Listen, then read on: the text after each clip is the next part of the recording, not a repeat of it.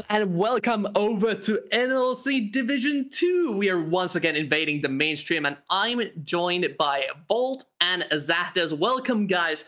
We have a lot to talk about before we go into game 1 of today. Venom Crest facing off against 42 because we have a new patch. 13.14 has arrived on the Rift. And there's a lot of changes we're going to talk through real quick. Bolt, we may have a new king rising in the top side of the map. Tell us about it.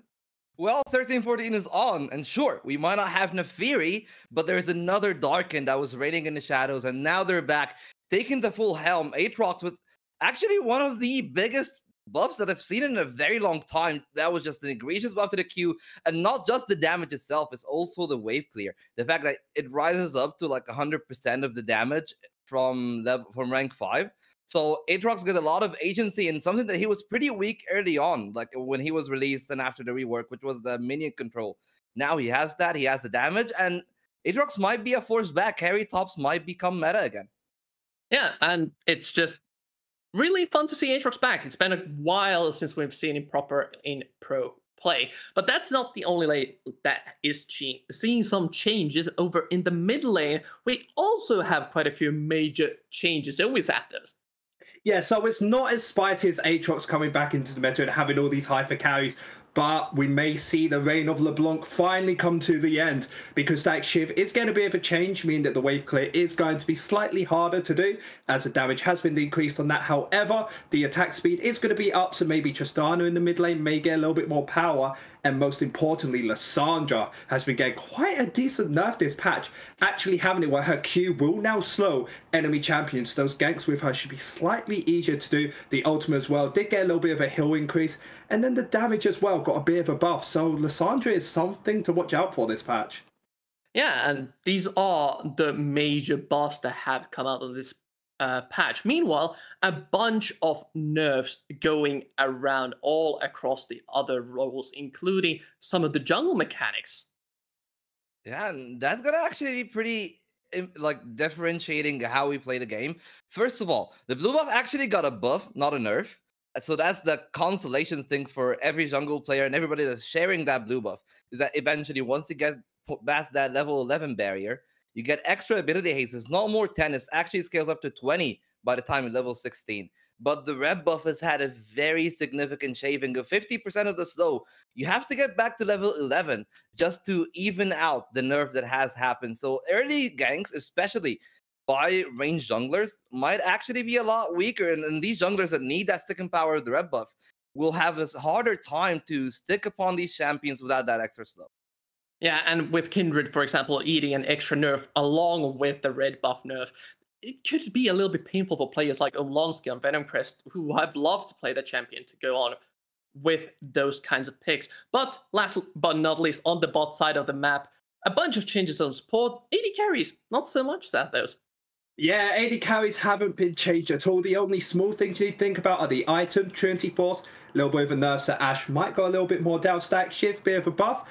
Kaiser's already strong, may even be getting stronger as she can. First item that, but most importantly, 2 nerfs coming out to Rel and Melio. Rel's nerf is just going to be a little bit of base armor reduction, and her W is going to give a little bit less of a shield. While on the opposite side of Melio, just the speed up and shielding will be down, which kind of means engaged supports are back. We're going to see Nautilus a whole lot more, maybe even Leona and Alistar. So quite a big change for bot side.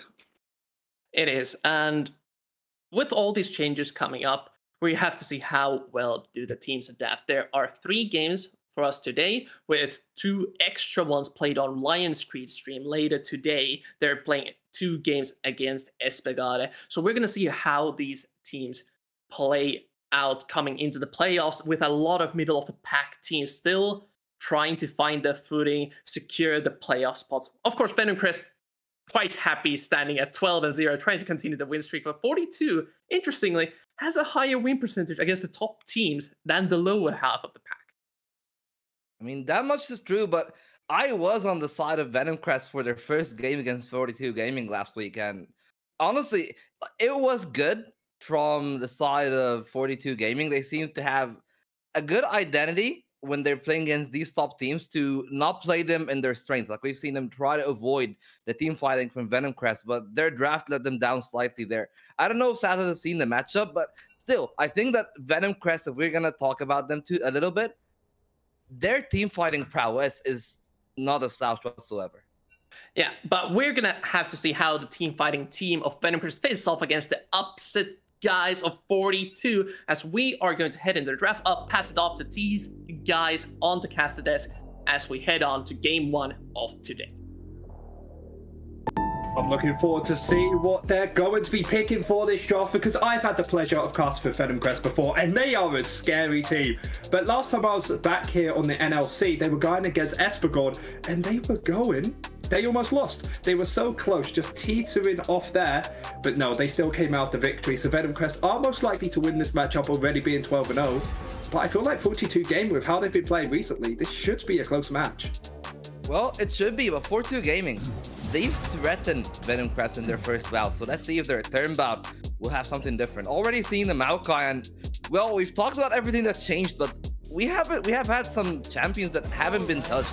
Something like the J, something like the Rumble that actually started to rise will be taken off. So it's looking like it might actually be an intriguing set of draft picks here. I'm going to be curious if Rel got a big enough nerf where it is going to be banned away, or it's going to stay open, mostly because it can get flexed in the jungle and mid lane gets paired amazingly with the Rumble and the Jace, which had still not been banned away. AD carry pool most likely just going to be the Xayah and Kai'Sa coming out. Yeah, we're seeing here the Azir taken away from Lishka, but Wonski, last time that he played against 42 Gaming, he was actually playing the Sejuani, and that is a very big drastic change from what he usually likes to play. He said the Kindred, he still gravitates towards the carries mostly. And we're seeing Venom Crest with these kind of bans. I'm expecting them to actually pick something that is pretty aggressive. Maybe we'll see a comp that wants to get in and engage, because that Poppy pick suggests that they don't want anybody to peel them back off. Yeah, the meta kind of enjoys this now because of the tank supports coming in towards the bot lane. Kai'Sa again first pick, Xayah in the second pick for 42. Usual expected. With the Kai'Sa, I'd love to actually see a Nautilus. I feel like with all the recent nerfs, Nautilus is just going so much higher in the meta. Yeah, but it will be the Rakan, so the Lovebirds, as we call them, will be matching up, and the Rel is there, and the potential for flexibility is still open, especially with that third pick. And this is the crux of the draft here. Blue pick 3. What will they reveal? They have to reveal either a mid laner, top laner, or a jungler. So picking the Rel here, sure, she might be a quote-unquote flex, but considering their next pick, she might already be locked into a role. I would be a big fan of Jace, only because it can get flexed between mid lane and top lane, giving them the little bit of flexibility. But instead, a jungler we don't actually see too much of the Lee Sin. And you talked about how Venom Crest want to play this early game hard, and their draft kind of shows it. Absolutely, a lot of engage, a lot of power. But we'll see. Now that they've shown at least one of their cards in the jungle, at least they've kept themselves safe in a term of not having to get counter-picked early on. Because now, 42 Gaming, sure, they'll get the start of the bans, but they'll get the fourth pick first. So they will have to blind at least one of their solo laners. But from here on out, what do you expect for the last 4 bans on the draft that we have? Well, both of these teams don't have any AP carries or anything really near, except for maybe the Kai'Sa. So a lot of mid laners are going to be getting taken out. The Ari Victor is quite strong in the meta. I'm interested about the Lissandra we talked about because of how much CC they can really bring to a team. And when you're something like the Wukong or the Rakan that wants to instantly engage and get out, she can completely stop that. Absolutely. And speaking of stopping things, I was thinking that, hey, maybe something that we haven't talked about, like the Xerath, could be an option. But considering the fact that you picked the Rel, you picked the Lee Sin on one side, and the other you picked the Wukong, I don't think that we're going to see a lot of poke champions. Already, we're seeing Venom Crest there just doubling down. They don't want to be engaged upon. They want to be the one that dictates the terms, and they're just going to take the Ornn away. So no Call of the Forge God for the side of 42 Gaming. Trying to take away these big tanks in the top lane. Sion is still an option for 42 if Venom Crest doesn't take it away, because those two feel like they're the main tanks, except for Cassante as well. So you can't really ban out everything, as LeBlanc is going to be the last ban for 42 Gaming. Still thinking that it's strong enough after the static shifts nerfs, and I kind of agree with him, because if it was on Venom Crest team with the amount of engage they have, you add LeBlanc damage on top of that, it's game over for 42. Yeah, absolutely. Venom Crest have a comp that can actually have the luxury of being a little bit elusive, with a supercharge giving you invisibility, with the LeBlanc just playing their tricks. But already Venom Crest, like, they've already decided to go for the Gnar ban. So again, they're just strengthening that part. We want to dictate our terms, but maybe that Syndra with the Scatter of the Weak, with the big range playmaking potential that she has, might actually be another tool that 4-2 Gaming can try to find early skirmish victories on. Most importantly, 42 wanted to have a defensive mid laner that can go against some of these aggressive mid lanes that are still in the chat pool. Nico could be picked. It wouldn't actually be too bad for the team. You have the good engage from your Rel, have Lee Sin. If it gets a good insect, could maybe get the Syndra into your team. And it is going to get picked up, meaning Syndra is going to have a little bit more trouble trying to push this out. As the last pick is hovering over Necton. Not bad the team again, because it does have the heavy CC that the team needs, and it's also great at being the last pick. Yeah, and honestly, even that cannon might be a good option, but there's the best option, the premier Agreed. mid laner, top laner right now, Jace, hopefully being logged in, and it will be. And looking at that 5-man roster, like, they've already secured a win. The LeBlanc is out, but you got the two best champions, both in the Kai'Sa and the Jace right now, that haven't been touched. And sure, you have R5, and you might think, oh yeah, I have that counter pick option. But how do you counter pick his Jace in the top lane, other than just picking a tank and surviving? Welcome to that side. Welcome to Malphite, a champion that just sits there, doesn't really do much, tells Jace you can try and poke me. You're not going to ever win, and going to be a lot stronger in these late game team fights. Now, talking about late game team fights, the side of Venom Crest want to try and poke you out. They want to try and get to these objectives first, while on the opposite side of 42 Gaming, when you have a Malphite, if anybody doesn't know, you click that R button and it's called go, and then 42 Gaming are just trying to start this fight off before Venom Crest even know what's happening. I think 4-2 Gaming's draft is pretty easy to execute, just as you said. Malphite is just gonna press go, Thornton is gonna follow up, and then you have Caps just as well. You know, the Rakan has great engage, and is even better as a follow-up, since you can weave yourself in and out of the team fight just by dashing back to that Xayah with the enhanced E range, and then timing your grand entrance to layer that CC. So I see a lot of pick potential. I see a lot of big team fights on the side of 4-2 Gaming. But as you said, Venom Crest with that big poke, does even 4-2 Gaming have any chance unless they get the setup early on inside of the objective fights, basically? I still think they can have an opportunity, because they do have quite a bit of burst damage, especially because of the Syndra in the mid lane. If you pair that with the Wukong with the Cyclone, around this level 6 mark, they can try and one-shot this Nico before the fight even starts. But I still think the Venom Crest do take it, especially when they get into this late game, go for a 1-3-1, get these side lanes ahead. They can really pick apart 42. Yeah, absolutely. But before they do that, they have to get into the rift, get through the laning phase. And that is going to be something that will be pretty intriguing, because we've seen a lot of Xayah Khan. And that combo, especially with the fact that 4-2 Gaming seems to want to play around level 6. So that early to mid transition between like one item and 2 items, I think this is where 4-2 Gaming will try to flex their engage muscles a little bit. You also do need to remember that Rel did get a slight nerf this patch, meaning that Xayah and Khan are going to be strong in his bot lane, because this Rel just can't tank enough. So we'll have to see if the change is going to allow them to survive or going to die. Yeah, well, it looks like we are ready, so we'll be heading straight on to the Rift for our first game of the day. Well, here we are, and Zastos looks like Venom Crest are trying to go for something a little bit sneaky here, but the two teams are actually thinking of trying to exhaust an early fight, or at least burn a summoner or two. And Thornton with a ghost and no flash on the Wukong. Yeah, I'm a big fan of Venom Crest trying to do something, especially when you have Rel and Jace that does have a lot of damage at the level 1 and a lot of CC for the team. But because they don't spot anyone out, they will put a ward into this bottom bush. And the importance of this is Touch now can reset, get himself the sweeper, so then the poke coming out from Xayah is going to be very limited in this early game. Well, yeah, that's a great thing. But another thing that actually I think we want to touch on is I'm looking at Thornton, and I'm not seeing a flash. And sure, like a part of me is like, you still have the Nimbus strike, so you can still get there. But without a flash, that flash cyclone option is pretty limited. So I think that Cult Light is the sole go button in that team. Everybody else has to follow up on the Malphite. But if the Malphite is not there, they may not have the best suite of options to get a pick onto Venom Crest. I'm just thinking more and more about Thornton taking this Ghost option, because Ghost did actually get a slight change in this patch of going from 10 seconds to 15, but not having a reset after a kill.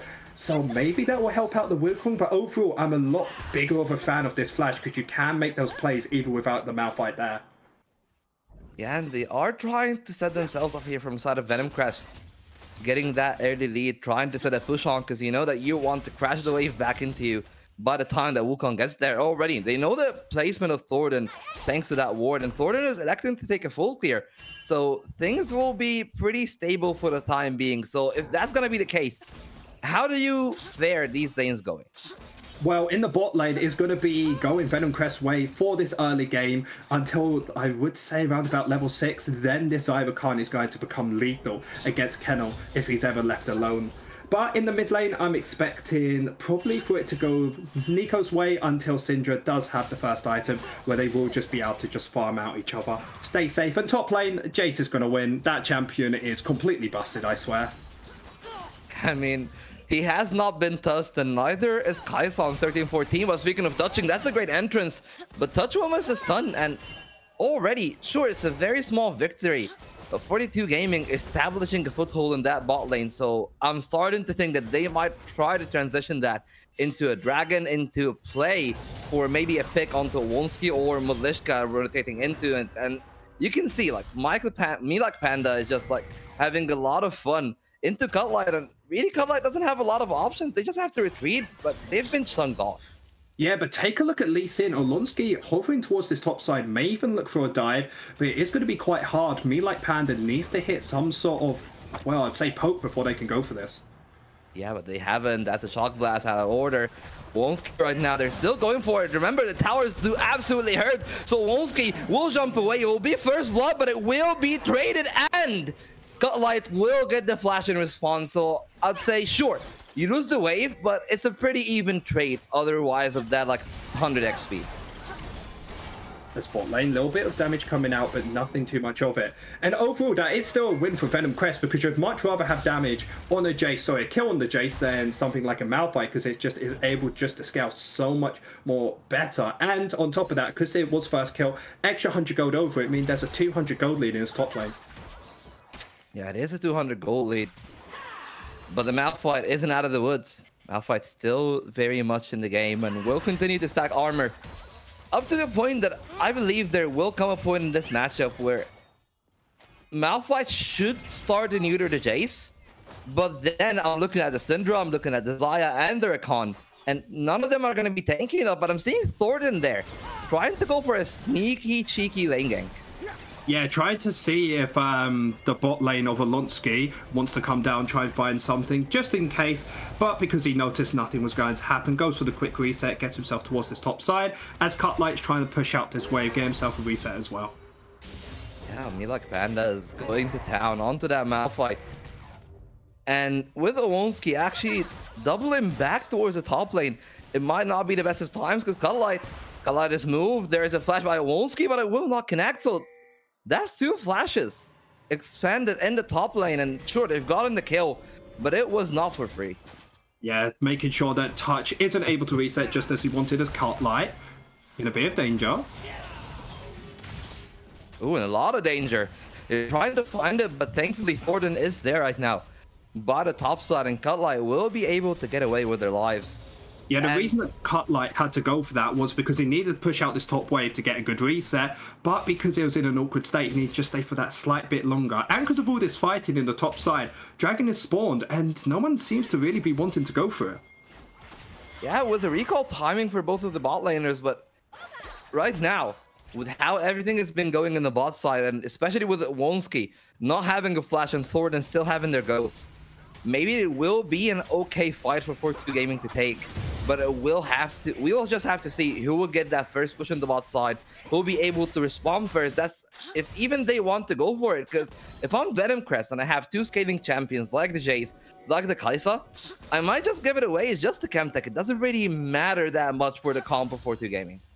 Yeah, and the way they're scaling is super well because there is a slight CS lead for Mudlisker in the mid lane, but most importantly in the top lane, having themselves a 20 CS lead on Me Like Panda, showing the amount of pressure he's been having to have with the jungler being near him.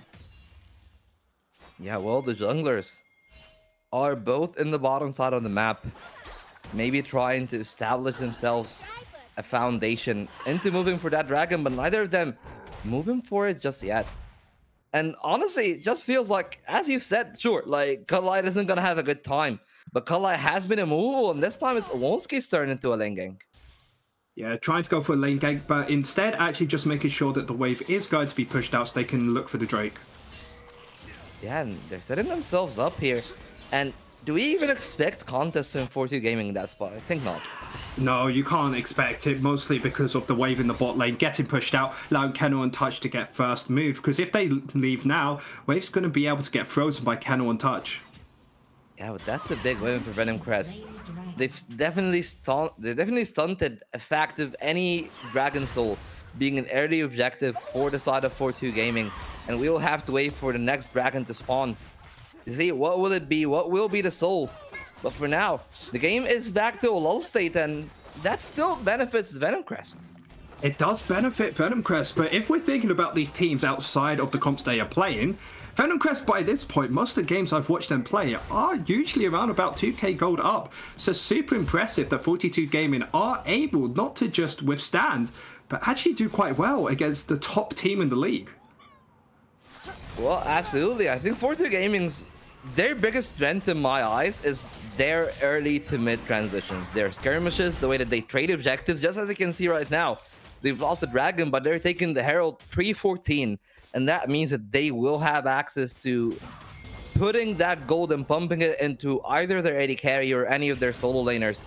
And honestly, I wouldn't expect it to go for Godlight. I wouldn't expect Caps to go there, but he is going. That's going to be a big root. They'll force the Rel away. They're doing a lot of damage, but they're going to expend the ultimate from the Kaisa, but no harm, no foul at the end of the day. All 4 bot laners staying alive.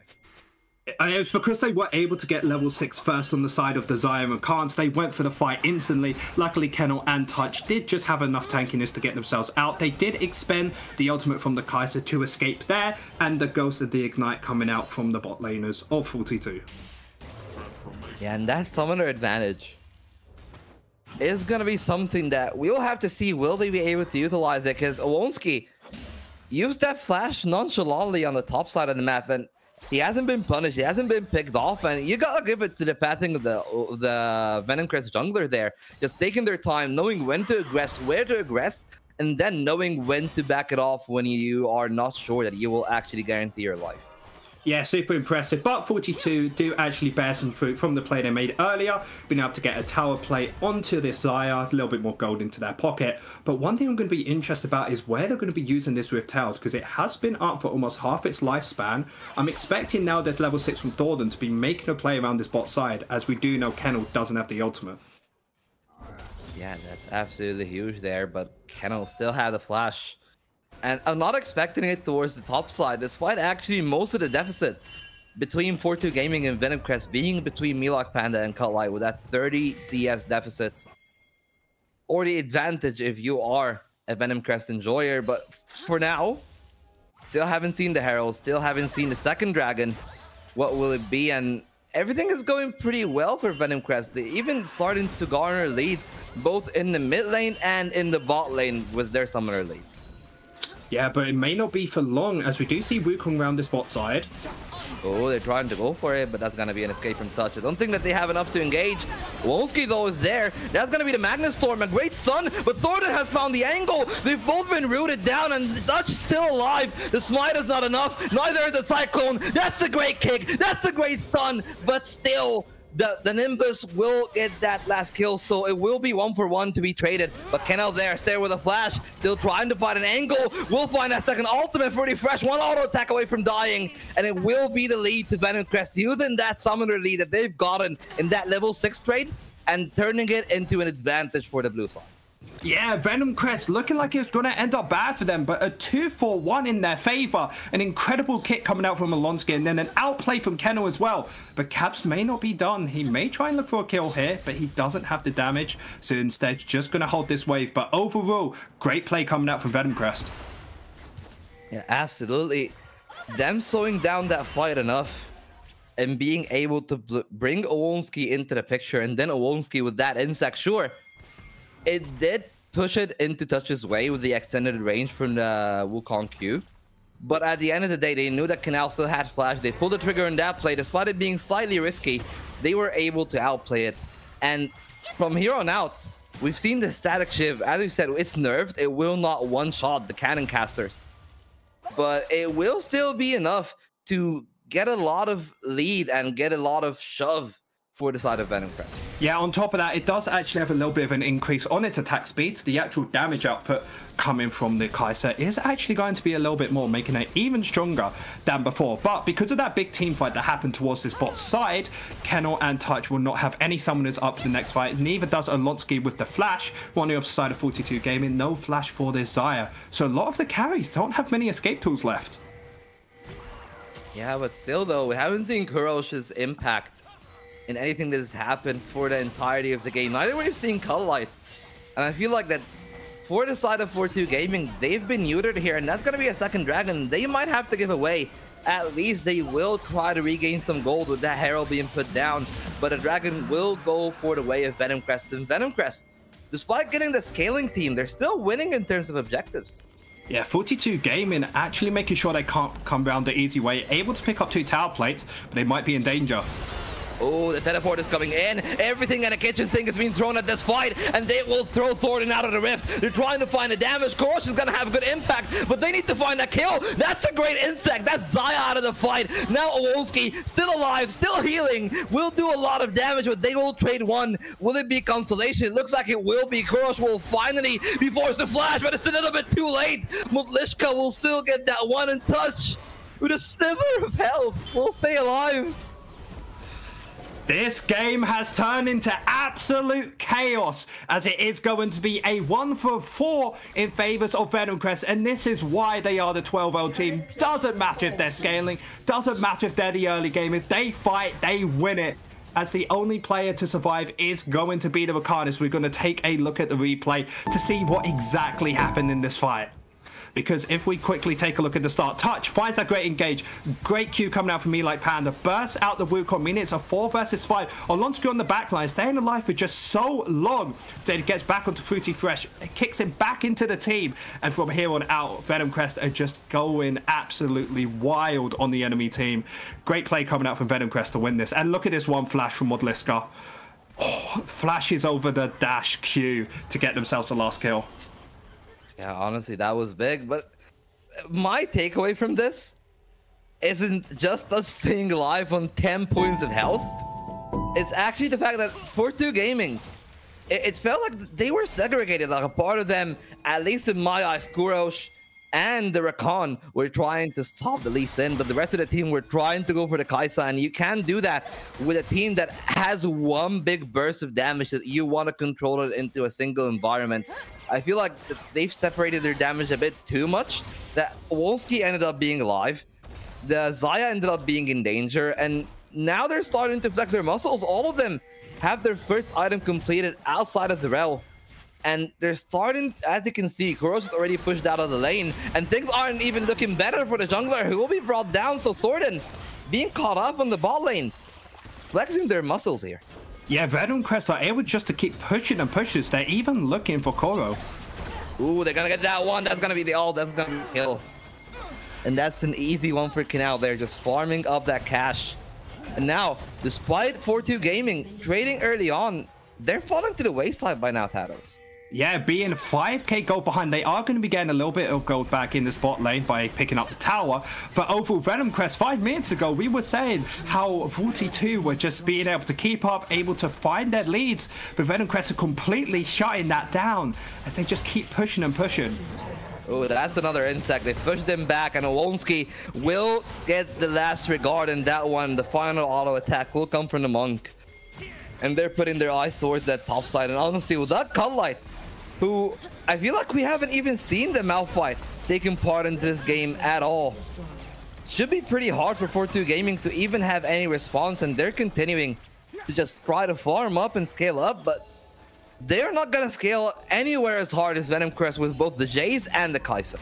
Completely agree with you there, and a great example of this is Cutlight, somebody who has been able to farm up as a Malphite, but Venom Crest is so far in front, he just doesn't even feel like a tank at this point. If he goes in slightly too far without his team support, they can just burst him out before anything is going to happen. But we're going to have to see if 42 Gaming are going to be getting a few things back, trying to push out this mid lane. But I feel like the side of Venom Crest are going to be able to defend this, and it's going to be hard to try to get back in. Honestly, I feel like the only way that they can actually get an M back into this game is having Cutlight trying to start a fight, having it clean from start to finish. I still think that they have enough damage if they layer all of their damage at once. You get the Unstoppable Force, you get the Cyclone, and then you get Kurosh to lay in with the damage and Fruity Fresh to clean people up. That sounds like a recipe for success, but we haven't seen that whatsoever all game long. What we're seeing is Venom Crest eyeing for Kurosh, and I think that Kurosh has nowhere to go here. He doesn't even have flash up, so it needs to be careful. It will not land. But they have created themselves space, taken away the whole entire jungle. Dragon is going to be spawning in the next 15 seconds. So instead, I think 42 are just going to look for this mid tower. Honestly, I don't even know if that's enough. They really need to win a team fight. They need these shutdowns, especially the one onto the Kai'Sa, to have a way back into this matchup. But you can tell Venom Crest doesn't even care about the objective. They want to go in. That's the real some mess. They're waiting for Cutlight, who will teleport, and actually that's Kurosh. So they have all 5 of their members, and well, let the Dragon Dance begin. Yeah, Dragon Darts, they need to go for this. It's going to be soul point. Otherwise, everybody does have their flashes up and available. These carries are going to be hard to get onto. Oh, Wolski, wait, they missed the Unstoppable Force. Now they don't have anything else to engage with. And Modlishka with the picture perfect Nico ultimate. Everybody's going down. Now has the freedom to walk in. You may call your blades, but Cutlight will be called to the dead, and so will you, Fruity Fresh. That is a clean fight there. Sure, it's a 5-1, so it's not a clean ace. A Venom Crest. They've absolutely decimated 4-2 Gaming there. I don't even think you could say that was Venom Crest. That was Modliska just coming up clutch, getting himself a 5-man ultimate. And because of that, they were able to get the tower in the mid lane, not picking up the inhibitor, instead looking for this bot tower, and after is going to be looking for this Drake. A lot of standing gold right now into the inventories of Venom Crest, who are starting to expand their lead further and further. And you can look at this fight. Like, my one takeaway is like, look at Cutlight. Look at Cutlight. Where was that going? We don't talk about it, okay? But we do talk about what Modliska is about to do. Get straight into the backline.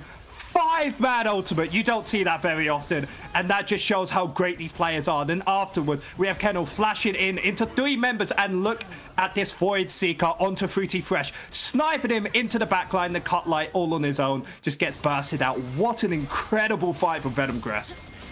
Honestly, you gotta give it to Venom Crest. They haven't allowed 4-2 Gaming to have a clean 5v5 fight. It's like they always have to expand one ultimate or one big summoner to even have a chance going back into this. But look at the damage. The poke is starting to pepper them down right now. And Canal, with that evolved Voice Seeker, is taking people down, and Kurosh will go down. Oh, that was close. If me like Panda landed that, that would have sniped Fruity Fresh for sure. That would have actually been really important for him because Kennel does have quite a big bounty. I believe it should be about 500 gold. So that's 700 gold over to their pocket. But instead, because they weren't able to get the kill, the gold lead has almost gone up to 10k. And Venom Crest, only 20 minutes in, could just look for this Baron.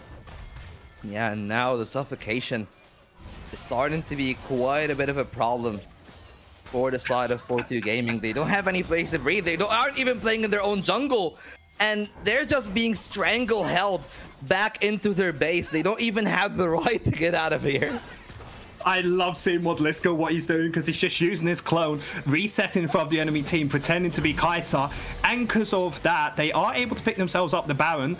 And it's going to be hard for 42 to try and defend this. I'm expecting a 4-1 to be coming out from Venom Crest. Make sure to have this Jace all on his own in one of these side lanes. The rest of the team just bow down one of these lanes. Yes.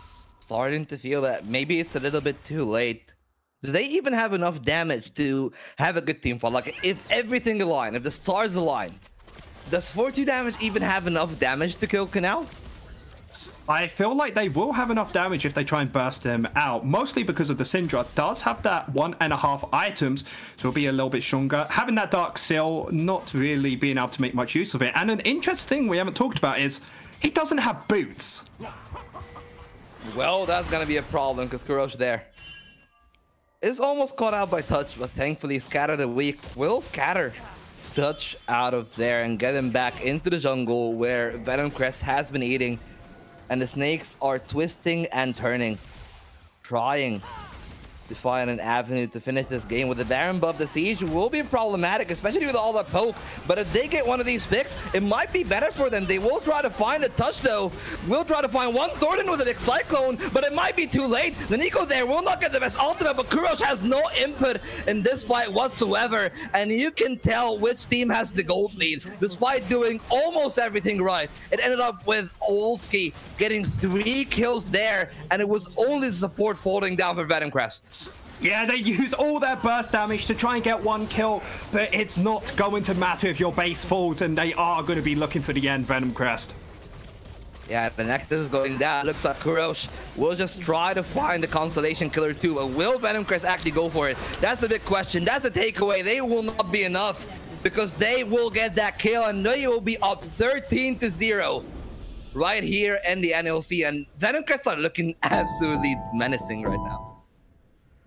What analysis do you want me to do? 10 minutes in, they're like 5k gold up, and then next thing you know, the game's over. Venom Crest, what a team, 13-0. They only have 5 games left until they can get that perfect record, and I haven't seen a team that I have more confidence in to get that than this. Honestly, the team fight prowess is absolutely impeccable. You look at everything that is happening. I have to highlight Owonski this game. I think he's my MVP 100%. by far. The insect has been clean. The fact that he has the insight to know which angles to take, and knowing that, hey, even in that bot fight, which I think that was the fight that absolutely flipped the game over and there was no chance for coming back with 4-2 Gaming, he was calm despite the Syndra blowing all of her damage onto the Lee Sin. He was still calm enough to just walk in. You know, you just walk into the bush and you are the Zaya back, and that's game over. You don't have any other damage source for 4-2 Gaming. I'm going to be honest, for Olonsky, playing Lee Sin, when I was looking at the comp he was going into, it seemed a bit in from my honest perspective. However, I'll put my hands up. Olonsky, you did an incredible job, but his team did an incredible job as well. 3 winning lanes, Jace in the top lane, it was just an absolute stunner coming out from Venom Crest. Absolutely. That was a great one. So now we do have our next 2 games, so we'll be heading to a brief break, and I think game 2 is Lion Crest against Anima. We will have Takeoff and Jace. So that's it for me and that though. So thank you everybody for coming in here, but stay tuned because game 2 will be coming right after this break.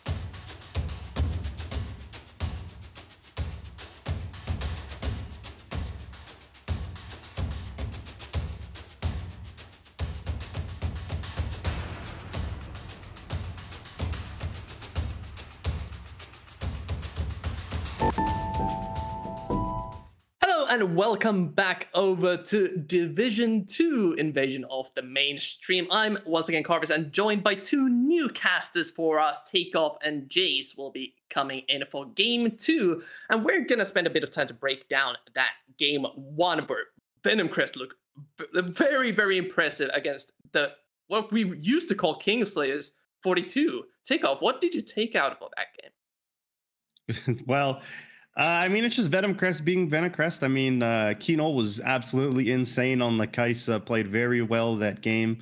It was interesting to see 42 kind of keep up in some aspects, but as the longer the game went, they started losing more and more control, and Venom Crest really just didn't have any issues in the last couple fights. Yeah, and that was the first game Modlishka has had off of Azir since 13.13 came out. Literally the first one, only Azir until then. And Jace, we've been seeing, even with the new patch, the same priority picks show up time and time again. What do you think about the meta that's been forming up for this new patch?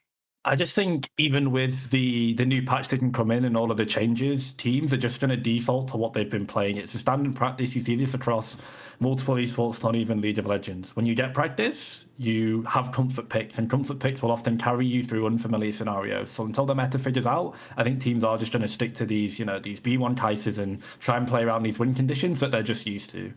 Yeah, and for Venom Crest, it's been working wonders, just demolishing game after game. Sure, they might have some suspect early game plays, mid game plays every now and then, but they always come out on top.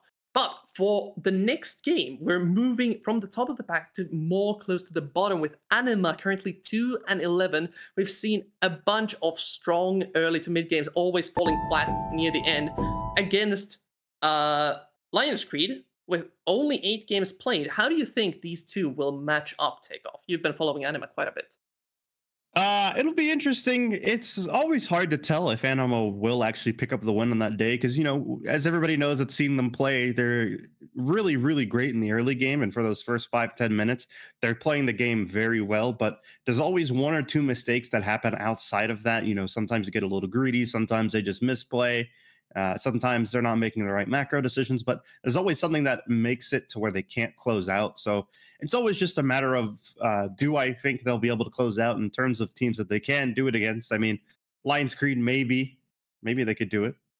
Well, we'll get to see whether Lions Creed can or not, as we are going to head into draft for Game 2 of today. Takeoff and Jace, take it away for us for Game 2. Here we go, Game 2. Yep, really excited for this one. As we're going to be getting into draft in just a moment here. Jace, I don't know if you've been reading patch notes, but we are on patch 1 or 13. I almost said 1.14. No, we are not in season 1. We are in season 13, and it is patch 13.14. Yeah, I think if you asked anyone, if you showed someone season 1, you hopped in a time machine and you showed them some of the passives even that we've got in season 13 now. Oh my god. They would be very scared. But instantly a Heimed in your ban to the side of Anima, and well, it's just obviously that's going to be targeted. Carthus taken away as well.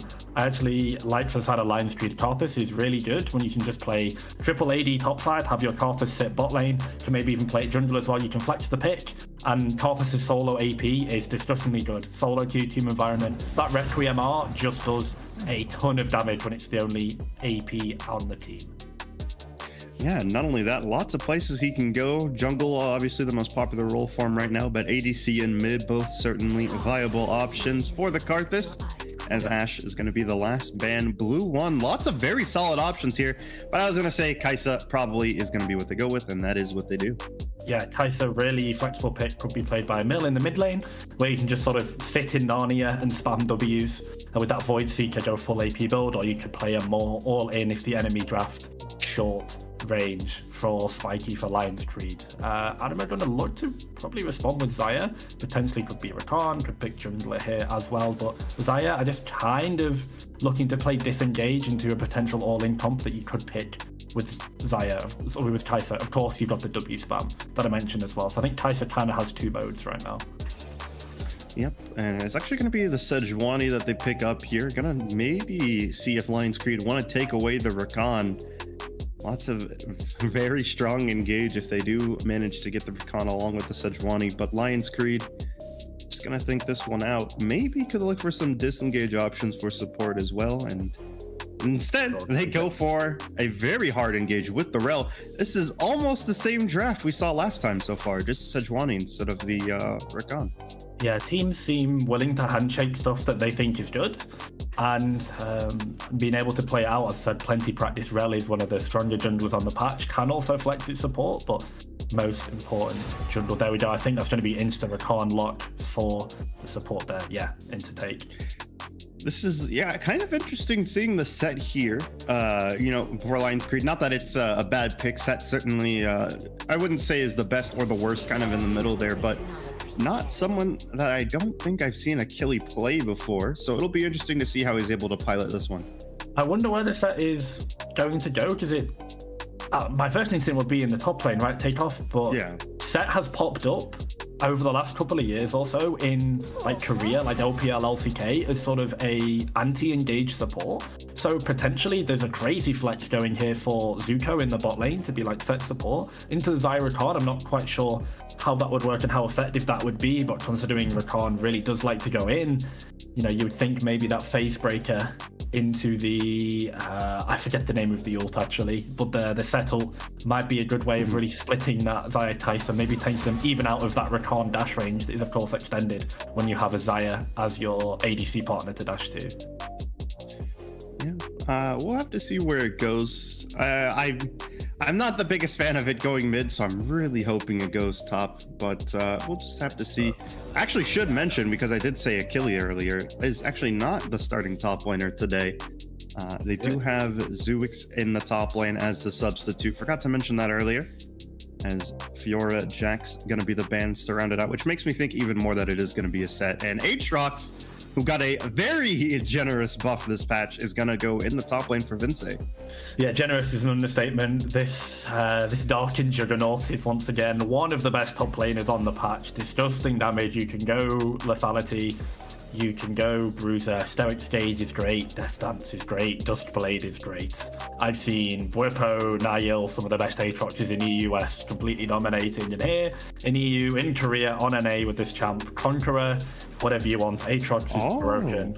Ooh, and Xerath. speaking... Yeah, Xerath. Yeah, speaking of champions that got buffed this patch, Capstock going to be running the Xerath. Going to have one additional missile per level on the ultimate now. So that'll be interesting to see in the mid lane between those two. Probably not going to be the most exciting, but it'll still be interesting how this matchup's going to go. Yeah, I think interesting to point out, Lions Creed have, I don't want to say almost counterpicked themselves, but Xayah traditionally very disengaged, very sort of kite back kind of style of ADC. Capstock has got a lot of range as well to be able to almost benefit off that and play alongside that. And Lions Creed have drafted what looks like pretty much full engage. The most range on their comp is going to be Kai'Sa with those Void Seekers, but apart from that, Zuko going to be going in, Emil and Panda on that classic Lissandra Viego comp that we've seen over the past couple of months and even year. And of course, Zuix on the set, he's only going to be wanting to grab the Aatrox and slam them into the back line as well. So Takeoff, I think it's just a game of can Anima get ahead? Can they go even in lane or so? And how are they going to deal with the massive amounts of CC that's going to be piled onto probably Capstock and Relentless like all of the time here? Those are the big targets for Lions Creed here in these team fights. Yeah, it'll be interesting. I mean, if there's any comp to get ahead early on, this is the comp to do it. I mean, you have the Xayah in the bot lane, Aatrox in the top lane, lots of snowball potential in your side lanes. Like I said, mid lane probably going to be pretty boring, but you never know. Especially, like I said, an extra missile per level. Some people aren't used to that, and they kind of get cheesed. But here we go. Finally, getting into this game between Lions Creed and Anima. I am so excited to get this one started. And we're going to be going right into the Rift with probably what will be just a standard 5-point start. Yeah, just stopping any invades, getting early vision on junglers. Viego will want to be proactive early. Sejuani likely going to try and go for some form of 3 camp into a side lane as well. I got to admit, though, I think this might be a very, very volatile and very important top lane matchup, because if Vince can get a head Takeoff, I look at the 5 champions on the side of Lions Creed, and I'm, you know, if even you're half good at Aatrox, I would say this is a monstrous game for the Darkin Blade in the top lane. Yeah, I mean, you do have some single target with the Lissandra ultimate, potentially could try to shut him down, but I mean, yeah, it's going to be very difficult to deal with the Aatrox if he gets so fed. going to be We'll see where that ends close. up going. Yeah. Yeah, and I mean, of course, you've got Xayah that you want to play to in the bot lane as well. So potentially, if Anima offered themselves too many win conditions, something that I've sort of been discovering and seeing as a recurring pattern in the NLC. I believe it was, I forget which team, but they played a very strong carry top. It was like a Gnar or a Aatrox top with a Aurelion Sol Senna bot lane.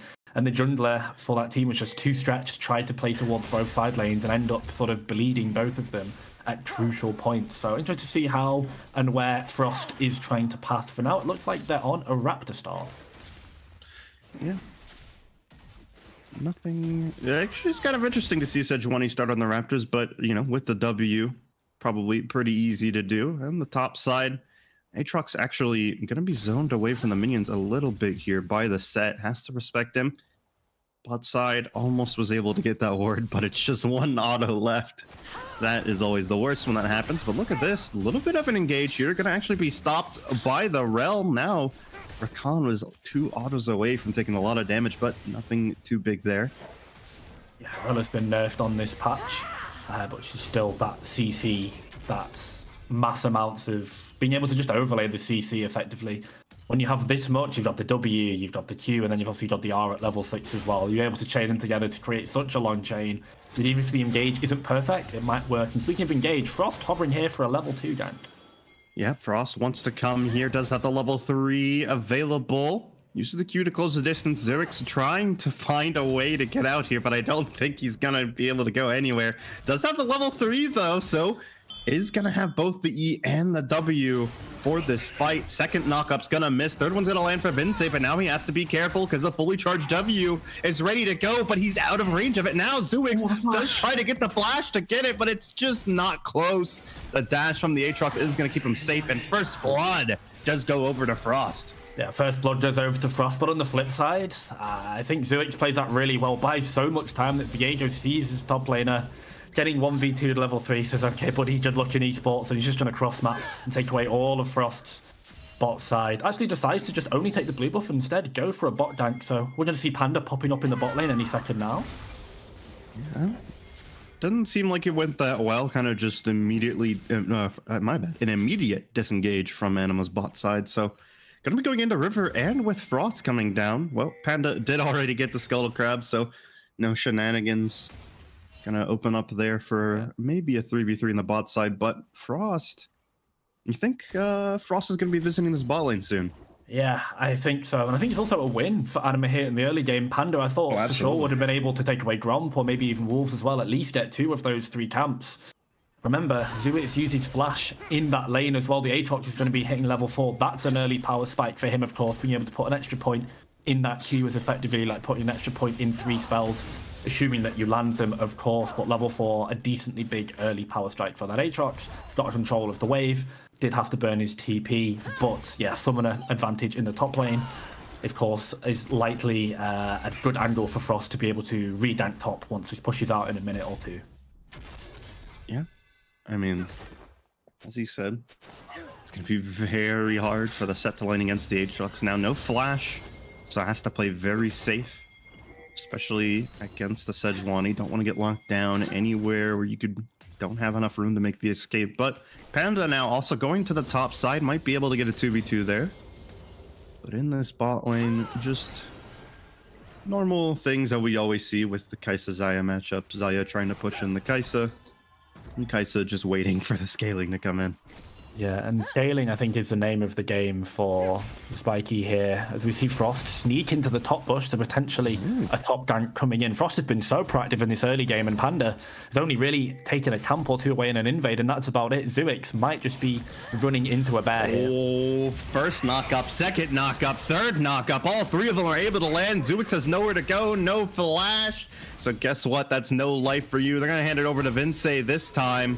Already Frost gonna start the recall. Actually, hold on, wait a minute. Okay, there we go. I was gonna say, I don't want to call it too early because it did seem like maybe Zewix was cooking something there, but unfortunately nowhere to go. Speaking of really Capstock, that's the flash away. Really early flash from Capstock, but I guess was worried about the engage from Emil going into that frozen tomb to keep him locked up under tower. But Panda once again going for a gank and missing. Only up, what, 2 camps or so now. Takeoff from Frost once again getting another gank, getting this Aatrox ahead. Interested to see what Vinze goes for on the back here. Expected Serrated Dirk is going to be a Caulfield's Warhammer. So playing a bit safer for now. Not going to pick up that Dirk just yet, but still available on the table. Yeah, and as I start up that dragon, it does seem like maybe Lion's Creed want to take a look here, see if it's contestable, but I wouldn't expect them to really dedicate to this. It is just a Cloud Dragon, so probably just standing here to be annoying and making it a little slower for them. As early Cloud Dragon is going to go over to Anima. Next dragon, you don't know what it's going to be, but we'll find out momentarily. And I was just about to say, I'm really hoping it's an Ocean Soul, because that is going to be a really higher prioritized dragon for both these comps. As it might be, because that is a Hextech coming up. Hextech Soul coming up. Once again, Frost doing so well. Got the top gank on Zurich and then was able to clear down into the bot Drake using that prio as well.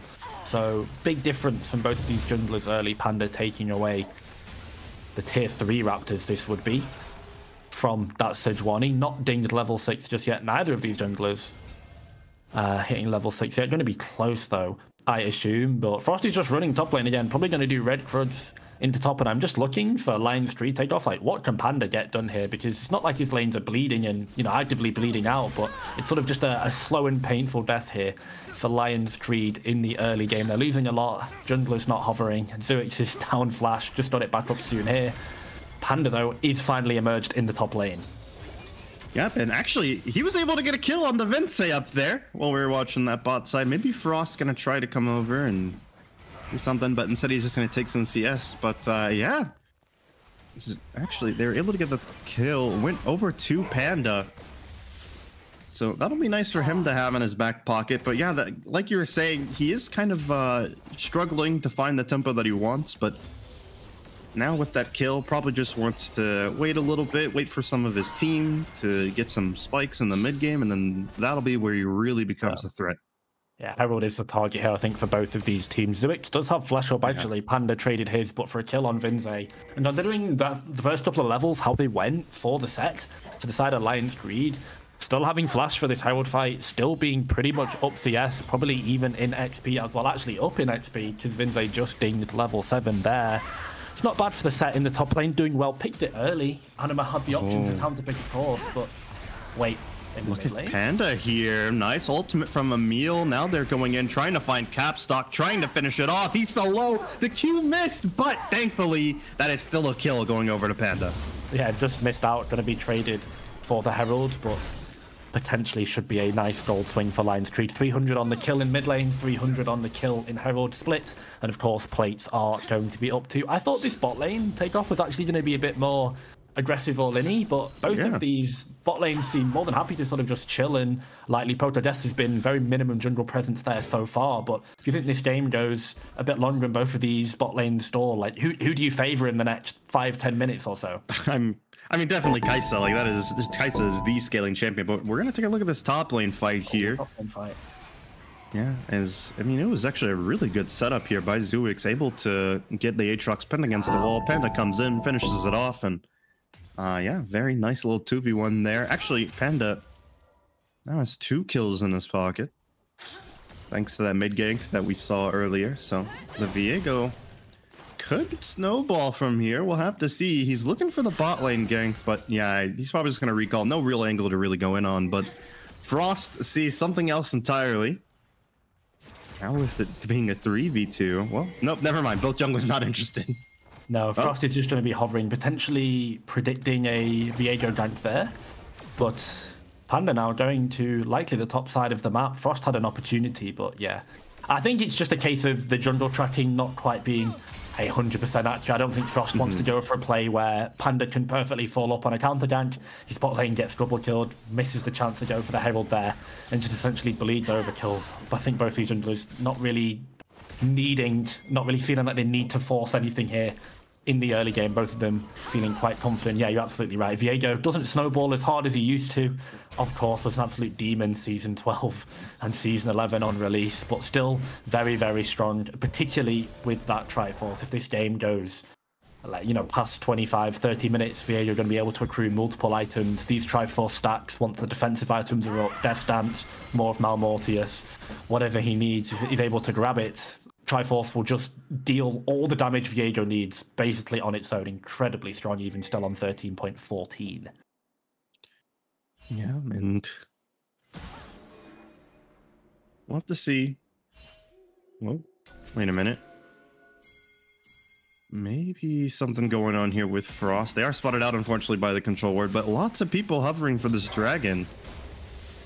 Is Panda spotted? I wonder. Emil going to get the push in. Frost might be collapsed here. Oh, Frost in a lot of danger. Stun is able to find the mark, but it's able to hide just in time. But now look at this. Emil going to be coming forward. Nice flash W there. Able to root 2, and now Frost running for their life. I think he is fine, but Xerath is throwing out some missiles, trying to find some damage, but none of them are finding the mark. Fantastic pick there from Lion's Creed. Now they're going to get this dragon, even canceling the recall there. And yeah, it is Ocean Soul, so that is a very nice soul to have for both these teams. It's going to be really interesting to see how they prioritize this dragon. Yeah, now gold lead in the favor of Lion's Creed after that fight. Lion's Creed, you know that their engage is telegraphed. It's not a case of if, it's when. Emil instantly goes in with that flashy R combo, manages to root 2 and put Frost in the Glacial Prison. Put them in the Tombstone then. Capstock here, looking under trouble, but Frost is there too. Trying to set something up. Quickness comes through. Nice knock up to follow. Emil could be dead here. Does fall down. Now they're trying to find more. Teleports being used by both top laners. Set trying to ult Frost into the tower, but it's not going to come through. Third knockup's going to find the spot. Some sweet damage from the set there. This is an NLC classic.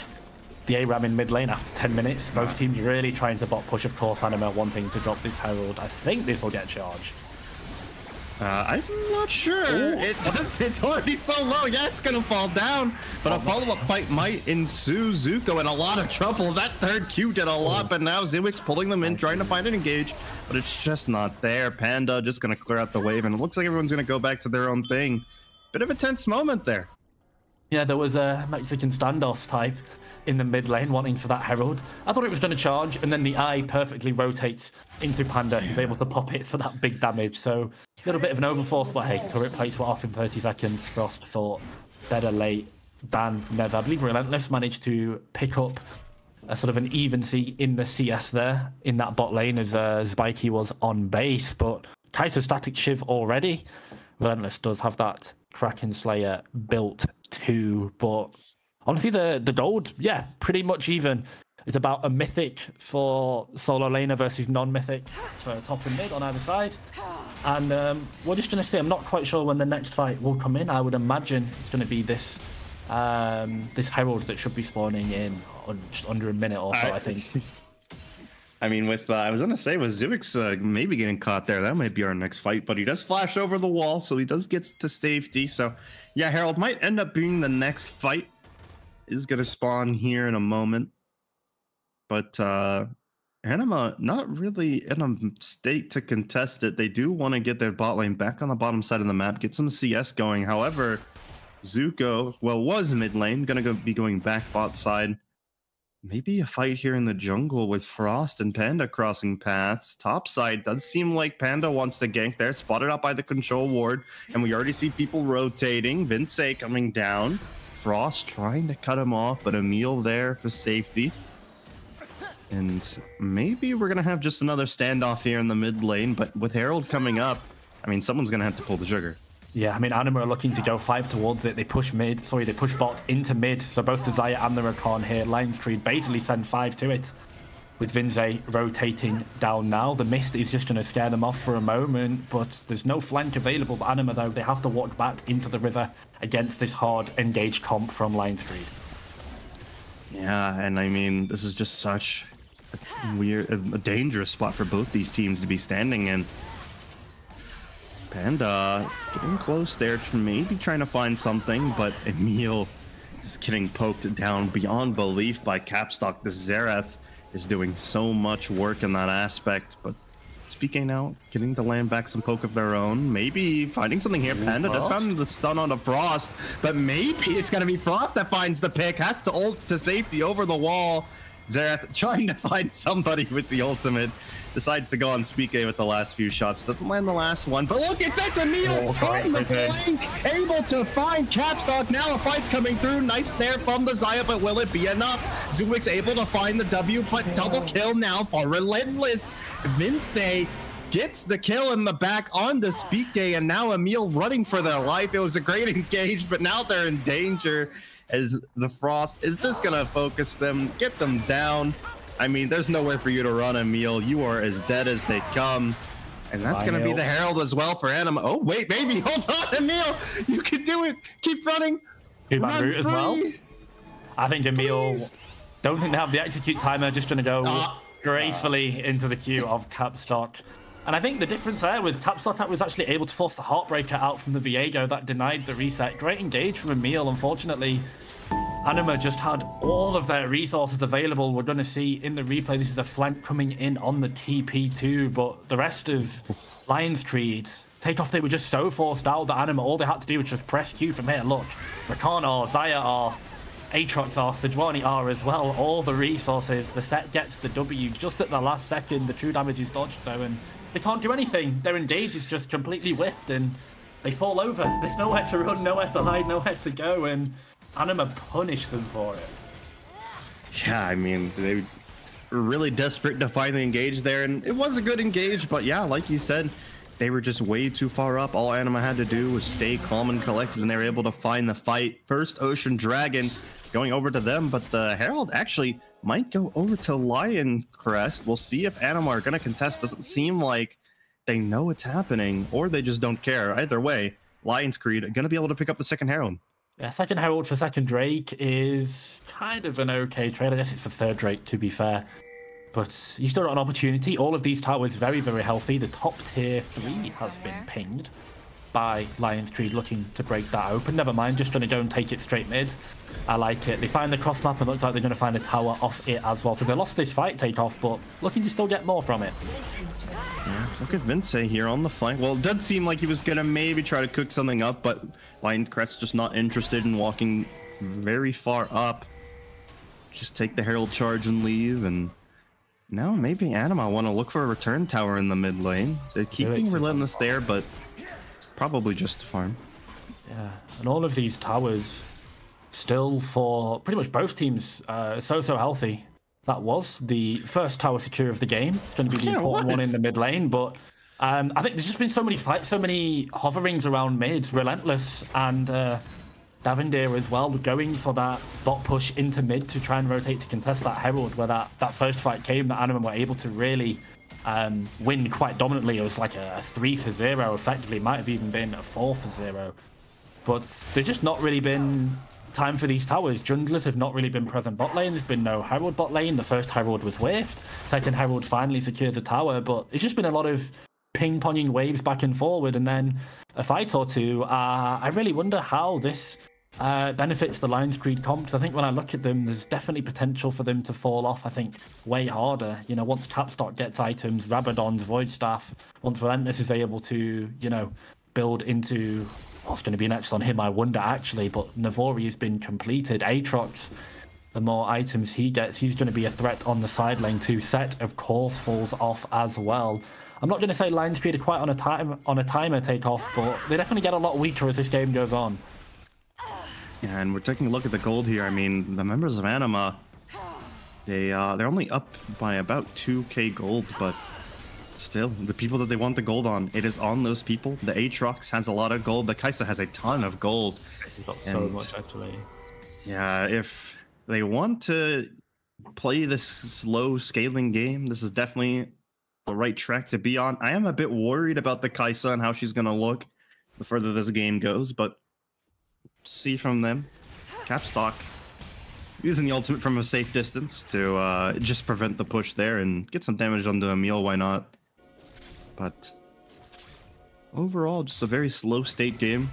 As you said, it's going to be interesting to see how this plays out for Lion's Creed in particular. Yeah. Yeah, Panda just trying to get rid of that ward. Needs that extra 5 gold or so. To be fair, I did talk about the descaling almost of Lion Street and how I think they definitely get a lot weaker. Spiky will not. Spiky's at 2 items in 20 minutes. Going to be rushing towards probably the Ludens now. Has very smartly left the option open to go Rage Blade and almost get a feel on some of these fights. It's a hotly contested topic right now. The Mythic for Xayah, sorry, the Mythic for Kai'Sa. But what is agreed is that you essentially go at third. You go Static Shiv into Nash's, and then depending on how the game is, Liandry's, Ludens, or Ginsu's Rage Blade. Those are the 3 options. But 2 items for Kai'Sa at 20 minutes. Going to have third item, that big 3 item power spike to get all the upgrades for Spiky for what is going to be either a Baron or a Soul Fight. Lion Street have their late game win condition, and it is Spiky. Yeah, I mean, we've seen Kai'Sa's carry harder comps to carry. This is definitely a good comp to work with. If you are a Kai'Sa, you have the Frozen Tomb to help peel some of those high priority targets. You have Panda, who's going to be playing for those resets, and the big tanky set in the front just to deter everybody. And that's not even talking about the Rel, but overall, I haven't really had a chance to see the Kai'Sa really pop off in these fights. Haven't gotten a lot of fights in general. I think that last one was like the first big fight that we got. Yeah. And since then, it's just been all quiet. Yeah, it's been a lot of like hovering, a lot of stare downs, sort of like this. Both of these teams really jostling for control of mid-wave. Of course, that mid tower was forced open by the Herald, but once again, apart from that, like 23 minutes in the game and both side towers are still available. Vinze though, nice flash, doesn't even hesitate for a second. This is TP in as well from Zuix. Remember, he's 0-3, only got the gold drinker, and I think just a Corfield's Warhammer, that set weak. But with that flash gone and the TP in, a Panda and crew just going to start the Baron up? Surely not. Yeah, it looks like Lion Street want to do exactly that, trying to take the Baron. They think that the flash gone from the Aatrox, I guess that's enough for them to try and push this fight. I don't think they want to do the Baron necessarily. They just want Anima now to fight them with that summoner spell down. I mean, we'll see. Aatrox isn't the biggest worry when he doesn't have flash, but look at Emil here. That's a very nice angle, trying to find the engage. That's exactly what it does with Zuko. Gonna be able to take up 1 kill on the Vince. Didn't have that flash, and as a result, maybe he does care about not having the flash. But nonetheless, second Ocean Dragon, third Dragon for Anima has been picked up. Now at Soul Point. They are going to start up this Baron, and I don't think there's going to be any way for Anima to contest it. So instead, they're just going to push the mid bot wave. Zuko trying to come around here, trying to maybe set something up that they can do after the Baron. Goes ahead and remounts, but Anima just take their leave, and that is the Baron going over to Lion's Creed. So Soul Point in exchange for Baron, I don't know. Do we think that's worth it? I'm not quite sure. I do like what Anima are trying to do. It looks like just in the jostle and the standoff that we have been seeing, Relentless just said, okay guys, I'm just going to go and get this secure Drake for free. Lion's Creed had no vision on it. They were all topside. There was no TPs coming, no wards for them to even TP on if they had those summoners available. And Relentless just takes that for free. But what Lions Creed do is they recognize that the Xayah isn't in the fight. So, okay, where's their ADC? We're in a 5v4 situation. We've got numbers. We're just going to force. And they've got a great comp to force. That's what they did. They found the pick. Then they turned it into the Baron. Vinze here does not want to get picked off. Just remember, Baron on the side of Lions Creed. They're going to be looking to siege here really, really hard. And they absolutely have a comp to do it. Their Baron timer was so quick. They completely demolished that. And Kai'Sa looking to either going towards the Liandry's or the Ludens here with that lost chapter purchase. I think it might be Liandry's actually with that amp tome. Might be, yeah. Liandry's might be the buy here. Wouldn't be bad. I've seen some people go Crown of Shattered Queen as well against like high pick comps. Maybe could be that as well. Probably not. Probably is just going to be that Liandry's trying to melt down that Frost. Vince just do annoying poke in general from afar. But with Sejuani coming up here, maybe could look for a sieger in the top side. They do have 4 members, but I just don't know if they can dedicate too much to this. Now Anima's trying to find something here. But yeah, this is just kind of a slow game so far. just slowly sieging, slowly standing off in these mid areas in the jungle. No one really wanting to pull the trigger. I mean, both these teams, they have to pull off these miracle runs if they want any chance to make playoffs. And you're seeing the tension here, just playing as slow as they can, trying to force the other team to make a mistake before they do. And that's kind of just been how all these fights have started.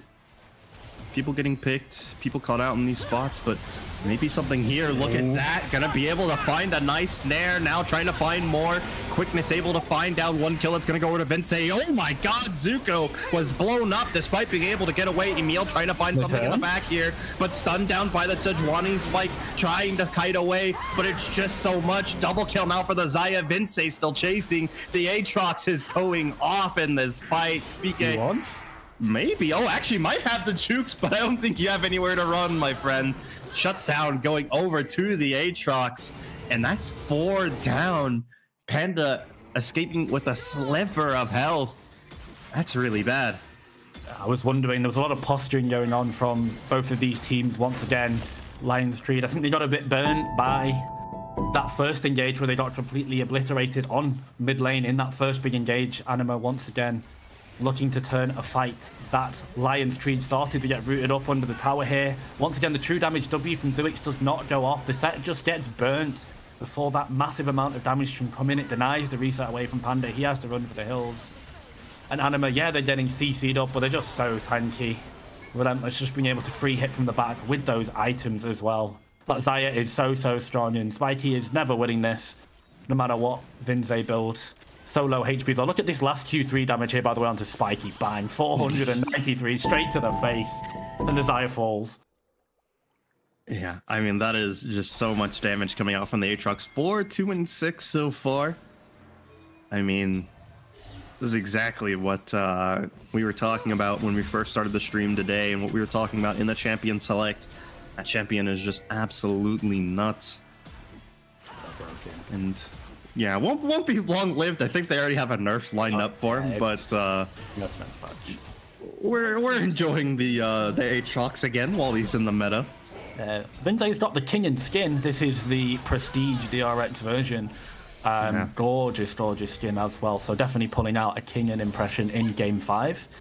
Unfortunately, looking like current T1 for the side of Lions Creed right now. Anima, though, very up in kills, actually did win this fight. They didn't really convert, but now they've got a great position for soul.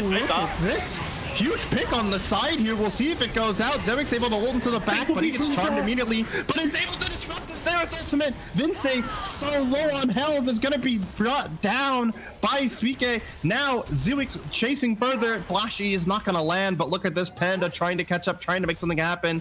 Otto's going to be going down here. This is so bad for Anima. They were so ahead. Now they've been caught at an awful time. What could have been the Ocean Soul is now going to be a Dragon for Lions Creed. And Anima managed to win the fight to, well, essentially punish the captures, the mid lane tier 2 capture, but they didn't convert anything else into it. It was essentially a flat 5v5 for this Drake, and Anima were down in ultimates after having committed them in a fight only, what, 30, 40 seconds ago. This is a flank. I believe we're going to see Emil pop out of this bush any second now. There we go. Perfect engage, and as well, finally take off. Set W managed to come through. Look at this damage coming in from Zewix. Here we go. 3, 2, 1, bang. 819, completely obliterated. Anima, they can't do anything.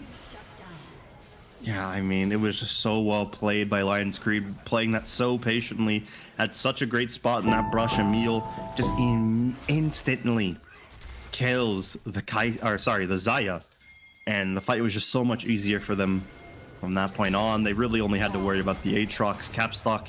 Able to get one ultimate in while Zewix was charmed, but now we're going to be going for the Baron, and Frost is on the wrong side of the map to contest this. I don't think they'd be able to either way, but second Baron now going to be going over to Lions Creed unless some miracle happens.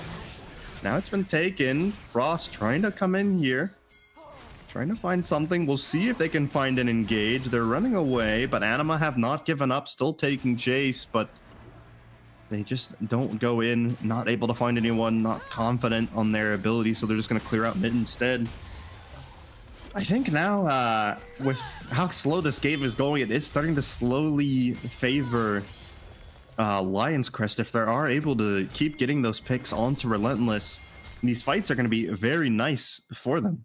Yeah, and the power is slowly starting to be built up for Lion's Creed as well. Leandri's online for Spiky, Rabadon's secured for Emil, and obviously not quite the, you know, the one-shot scaling mages that you can see in the late game, like a Vigar or something like Capstock as well, once they get that Void Staff down. But Emil's damage is going to be so good on the engage. They are going to be able to blow someone up, like a Relentless, like a Capstock, or maybe even a Vinze before they can activate that World Ender to give themselves the increased Omnivamp and healing. And I talked about the set pick, and I wasn't really a fan of it, and it's been looking weak in this game so far. The fight, he's not able to get that true damage off, which has been melted in a lot of them, but finally it's able to go down. It was just so much true damage that Lion's Creed, they were able to just find the damage breakpoint. I guess they just had too much damage to throw at Anima, even though their comp is designed to punish these engages. By Lion's Creed, being able to go first, almost having that quote-unquote tempo advantage is so good. Because whilst your comp from Anima is designed to, as I said, punish that engage, if Lion's Creed find one good enough, it doesn't matter if you can use the tools to punish that engage. If you can find a pick, then you're down 5v4. Lion's Creed get to go again. They've got resets. They've got Void Seekers in this mid-fight as well. They've got true damage to come in from Zuix, who doesn't need to be 10-0 to be able to do 900 true damage to either of your carries. So take off Lion's Creed. They managed to find themselves up in gold lead here, down in kills, and I think most importantly, when their engages have been good, they've been very, very good, and they've been able to get a lot off them. 2 Barons, 2 Drakes. And from there, it's put Anima in a very precarious position as their waves are being actively pushed back into their own base. Yeah, I mean, you're exactly right. Whenever they're able to fight on their conditions, they've been fighting so well.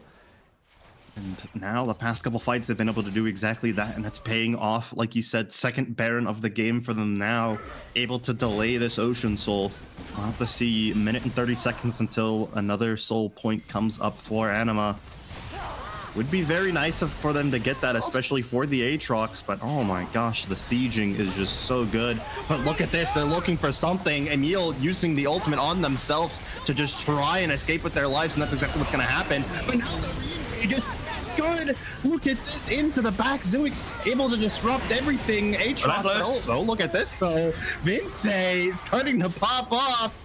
Able to not land the second cube, but the third cube's gonna find the spot. Able to get a reset on the ultimate, still chasing, trying to find Zuko. It was so good for Alliance Creed at first, but the Aatrox suddenly started coming in and started doing work. Now trying to find another one. Zuko able to get away, but still 2 for 2.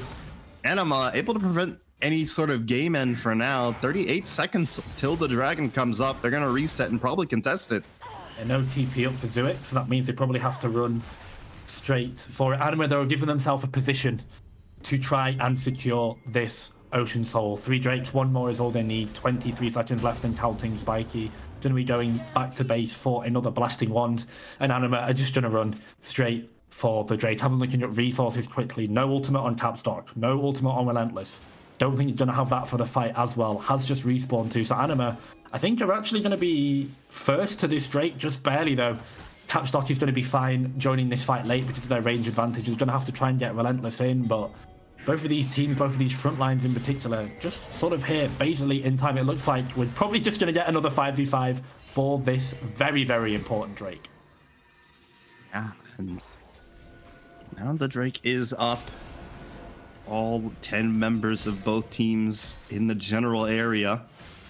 And it looks like Anima are going to be one to start it up. Zuko maybe going for the flank here, but Zuik's going to be walking straight forward. Panda sitting in the mist, trying to find something. 3k health now. Engage tools being used by everybody, as now the Saya trying to continue. No way! It's too much! But look at Vince in the back here, trying to make something happen, trying to survive, but it's just not enough. Triple kill for Zuix. That W haymaker damage was insane. Now Frost trying to run for the hills, trying to run for their life. This might be the end of the game. This is not good. Panda trying to secure the kill here. W not gonna land, smite, and the Q comes through. Trying to continue to chase. Frost might be in trouble here, and they do go down. Drop the game. Ace for Lion's Creed. They're gonna look to end. I think they might be able to. The wave isn't the best, but their tower damage should be good. What a haymaker from Zuix. has been crushed, has been put down all game, but they did not manage to burst him out, and that true damage managed to find them all with it. It was disgustingly good. Zurich ends that fight with a 4K, 3K at the minimum. Remember, started this game 0-3, 0-4. We're going to get the replay for it. And this was the danger for Anima, that they just didn't manage to avoid it. They're all perfectly in. The charm onto Zurich here, but I think it's a face breaker into a W. Here we go. Look at this damage, by the way. Oh, 1 point. Okay. Oh my, that is one of the biggest set W's I have seen in a long, long time. Zurich's man just sort of take off. He like solo wins that fight. Holy. Yeah, that was insane from Zurich. The emergency sub was struggling at first, but then the last two fights was absolutely insane. And like you said, that last one, that was like a 3K damage at least on the W for the set. That was insane. Instantly deleted 2 members off the board. And from there, I mean, he just made the game so easy for his team. Absolutely. It was... I didn't think it was going to be the fight to actually end the game, to be fair.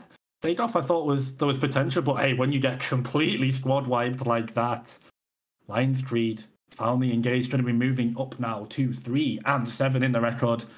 It's 2-12 for Anima. I like the comp that they played, unfortunately, as I said, Lions Creed. They just found too many engages. The fight that they won, they managed to get so much more than Anima were able to get. I think MVP of the game, I'd probably give it to Emil, to be fair. Found so many engages to get their team going, even though Zurich was MVP in that last fight, for sure. We are going to be going over to a break now. We've got Game 3 of NLC Division 2 coming right up. Thank you guys so much. This was a banger of a game for sure. And don't go anywhere. More NLC Division 2 coming up right after this short break.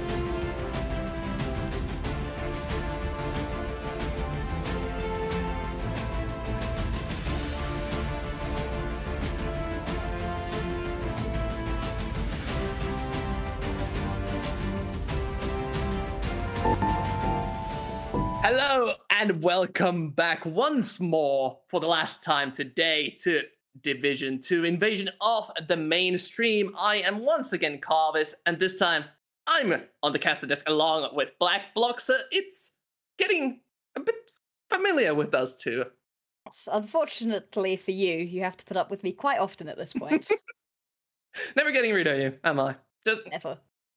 Oh, at least we are eventually going to get rid of this scene where we don't have the draft, because we have a game of Blue-White against Anima coming up. Anima dealt a brutal loss once again in similar fashion to previous games, while Blue-White are bringing in an emergency substitute in the jungler. Biki will be joining the team.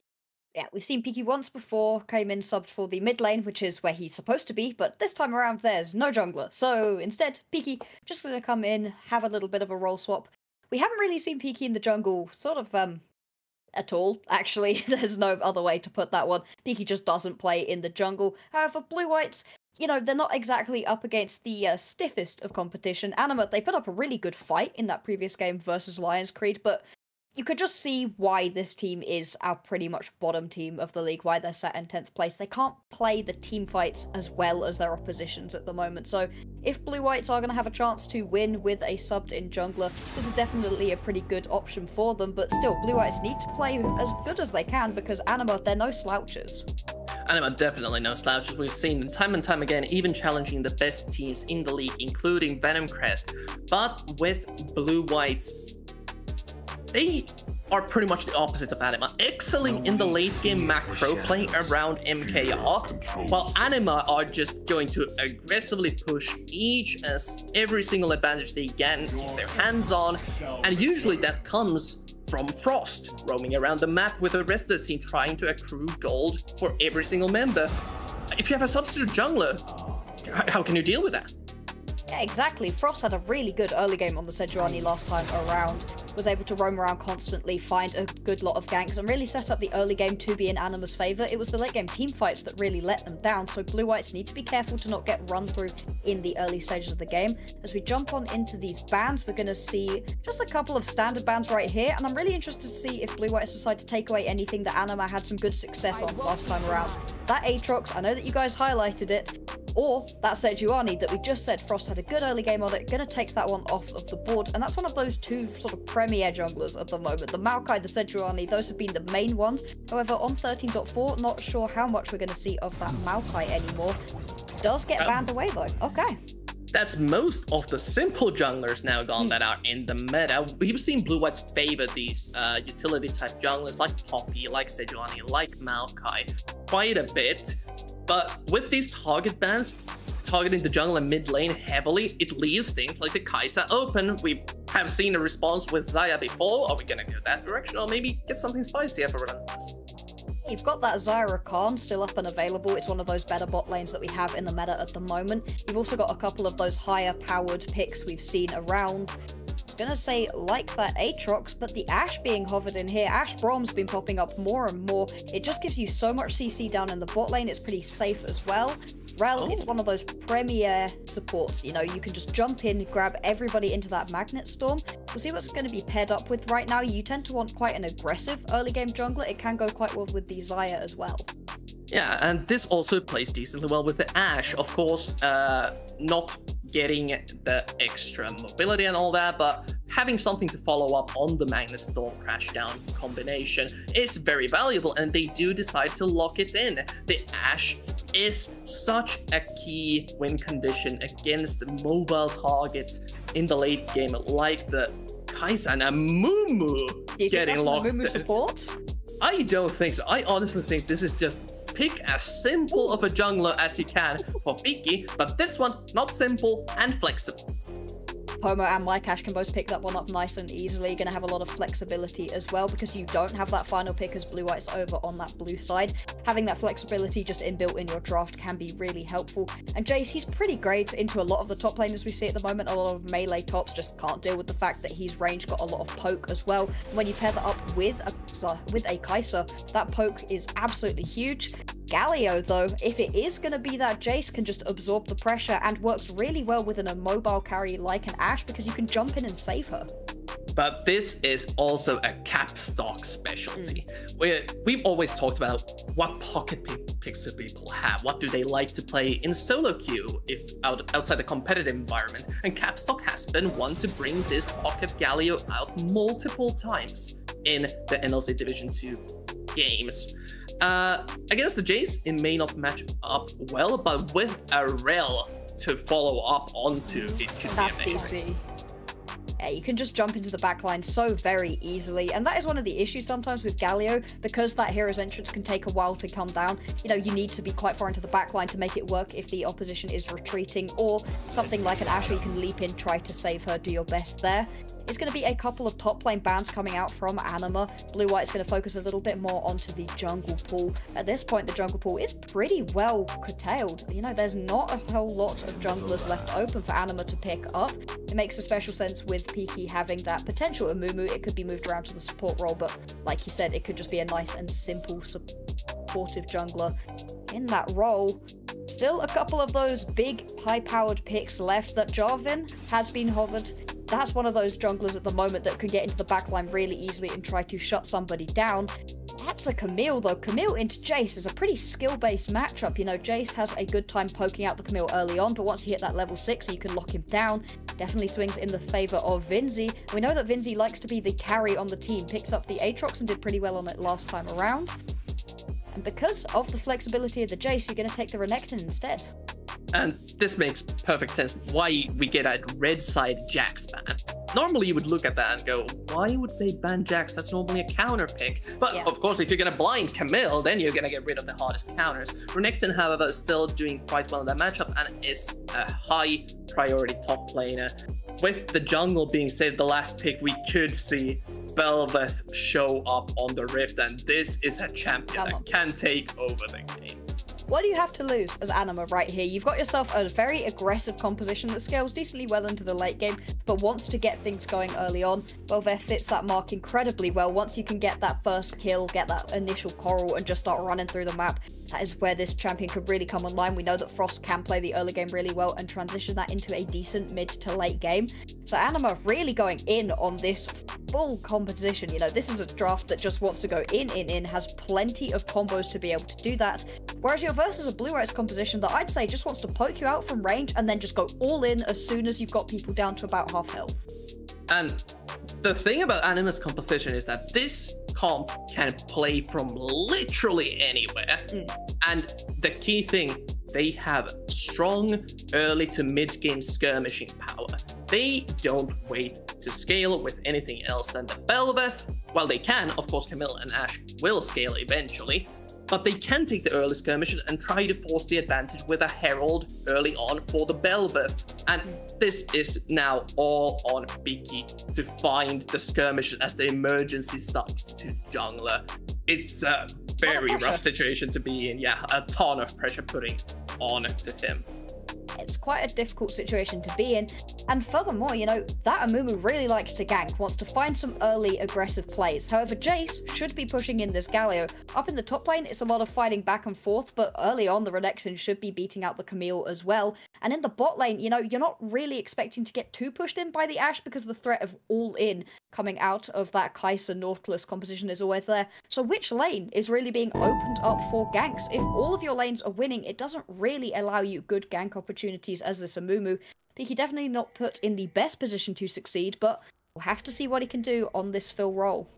We're gonna see how Blue-White approaches this as we head into the final game of the day, with Blue-White trying to tie themselves up with 42 as we get a very scenic pause. And Anima, they might be locked into last place, but they can still affect the standings. And again, tried and true, they love to go in, and go in they do. Exactly, and like you said, affecting the standings is the main name of the game right here for Anima. They are sat right at the bottom of the standings. Even if they win their final 3 games, they're still not going to make it out of even the relegations point. So that's unfortunate for Anima, but Blue-White's absolutely still in the scrap, want to keep themselves out of the relegation positions, but more than that, are still right on the edge of being able to move up into that top 6 to go on to the playoffs. Blue-Whites really need to win this one, and losing to Anima right here would put them in such a bad position. Yeah, looks like we are having some issues with possibly the server. We'll get an update. Okay, yep. Guessing correctly, some experience coming in handy. We will be remaking the game, so we have a small delay here. We, of course, same champion, same rules, same everything. But with these compositions now being put on the table, if we turn off the player names, who would you give the advantage to? I really like the synergy that's coming out from this anima composition, you know? If we're removing the nameplates, because the name anima at this point in Div 2 makes you, you know, question things just a little bit. If we just take a look at this red side draft, I really like the synergy. We always talk about the Camille Galio. You know, you lock somebody down in that Hotchuck ultimatum, and then all of a sudden, what is a difficult hero's entrance to land out of the Galio is pretty much guaranteed. And you can do that onto anybody. Say a really mobile carry, you know, that's pretty hard to pin down, like, like the Kaiser, who constantly is able to give you the slip and get away. All of a sudden, you're able to lock that down, just blow them up. It's going to make the composition much, much harder to be able to play for this blue side. And like we've been saying as well, the blue side composition, it just doesn't have that same amount of gank potential, and you really need constant all-ins out of this composition to make it work. And if you're not landing that poke before you go for that all-in, I don't know if that just 100 front-to-back composition works quite as well out of blue-whites. Yeah, blue-whites has to play with the lane matchups, while, of course, Lions Creed is heavily invested into the full-on team fighting power, with Capstock's Galio being the main force behind it after the level 6 mark. Blue-whites can still fight back with the proper matchups. As you said in the draft, Renekton pairs up well against Camilla, especially in the early game. If you approach too close, Call the Meek can destroy a health bar with full rage. There's also the Jace that is able to deal with the Galio, at least should be able to. Capstock, of course, having plenty of experience with the matchups. And bot side, you have the Kai'Sa, who is one of the higher scaling champions, has a ton of insane power spikes, and most importantly, can still utilize Static Shiv, even with all the nerfs. Still pretty good. Yeah, it's still definitely going to hurt. Interested to see what that build was when we were jumping on into the game. I didn't quite manage to see what the rune choice was out of MKR. Did you see if it was the Hail of Blades or not? Okay, we'll have to check that once we jump in. If it is the Hail of Blades, then we will still be expecting it to be that Static Shiv build, the more AP-focused build. Hail of Blades. Okay, so it is going to be that more AP-focused build, like you said. And so, yeah, there's a lot of pressure that's going to be onto MKR and Boltox down here, because this is the lane specifically that has a lot of that innate power built into it. You know, if you can land that hook on the Nautilus and just go all in, 100 to 0 damage is absolutely there. It is 100% in the hands of Blue White's bot lane to be able to find that early aggression. But the rest of the lanes, you know, whilst they are in a decent spot, you know, if you get solo killed as a Camille versus Renekton, you probably didn't play your hook shot correctly. You know, you should still be able to wall dive away from the Renekton and sure, lose out on a bit of CS, but not necessarily get killed. In Galio too, getting poked down constantly by the Jace, but not necessarily dying to those ganks. Sorry, dying to that lane pressure without potential ganks. And so this bot lane really is where I need to see Blue Whites step it up. At the same time, though, Blue Whites' drafts have been certifiable iffy occasionally during the course of this tournament, and I don't think that this is one of these drafts. It has a lot of strong potential lanes, and that's something that Blue Whites have oftentimes lacked. Individual lanes being able to win, because losing across all three lanes is absolutely a recipe for disaster, and that's not what's happening here.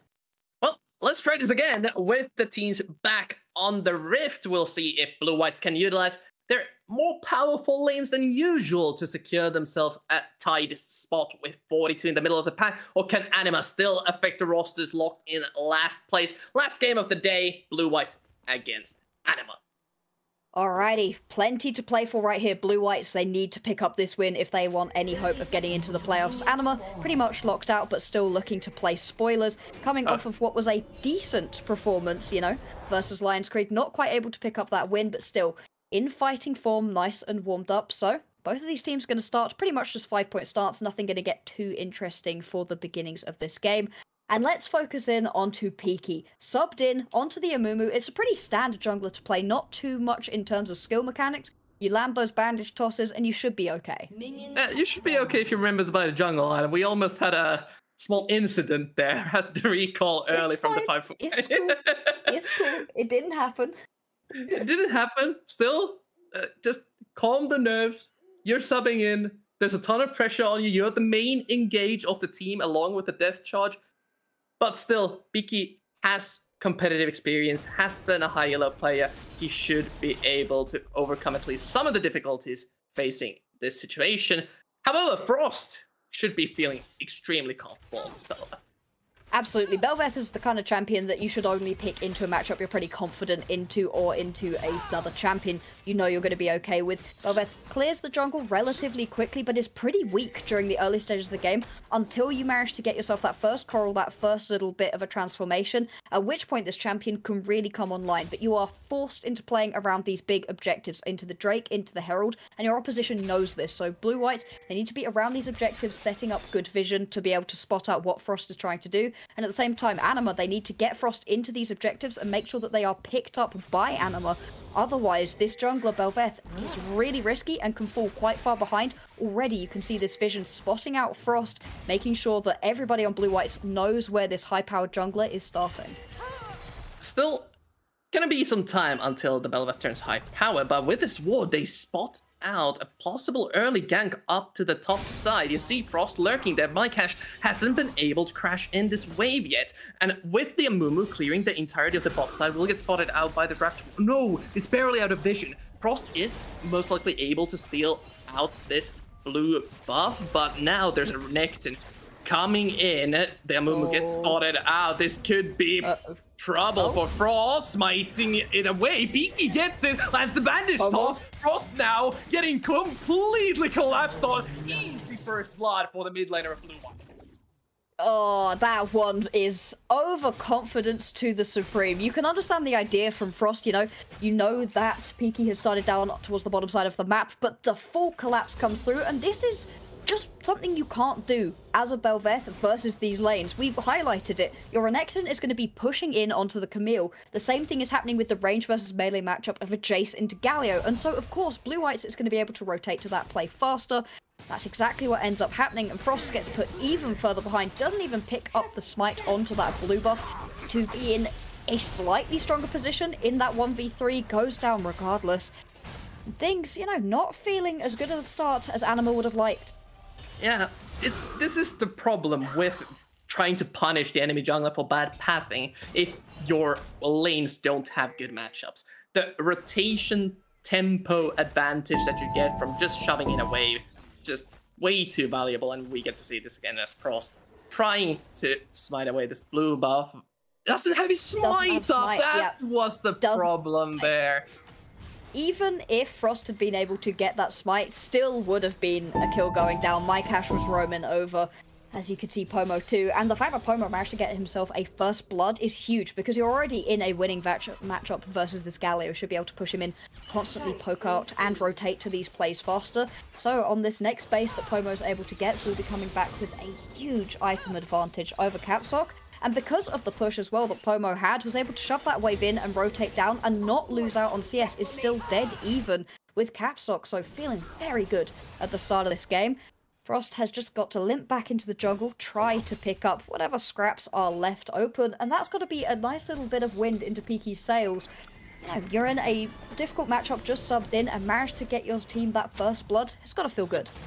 Has to feel good, and more importantly, stabilize the jungle. He doesn't really have to do anything anymore with these strong lanes. However, bot side, we could see a small engage here as Sovender crash down, gets cancelled by Boltox, but still no mana on this Kai'Sa. Has to take a long fight. Piki gets spotted out by the ward. Sovender still has his flash, but is a little bit slow, finally able to get on the horse and gallop out of there. But top side, we could have another similar type of situation with the bush ambush. Level 6 hit by Mycash. Needs to be a little bit careful. No level 6 yet for Vinze, but should be getting it at any moment.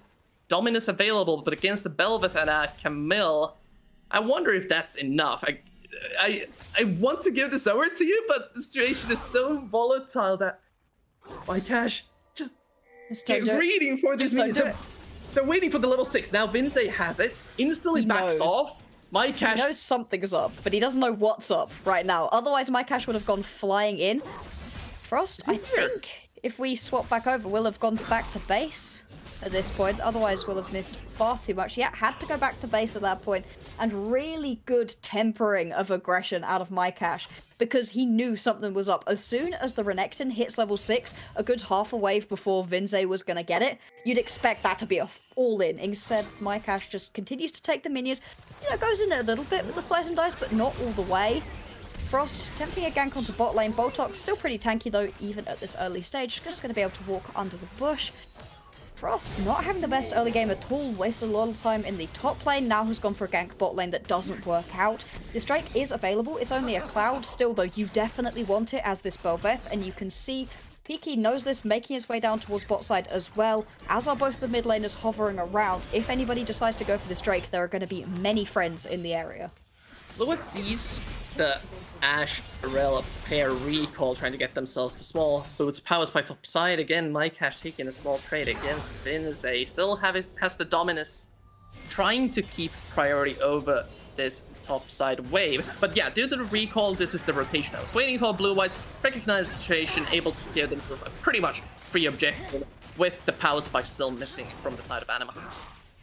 Thing that can really be done right here out of Anima, and the early stages of this game are going incredibly well for Blue Whites, but that's what we're expecting. These lanes are winning matchups. This jungler is a little bit better at early lane ganking. It's the team fights and the skirmishes where Anima are really going to be able to come online, and that's the point that Anima is waiting for.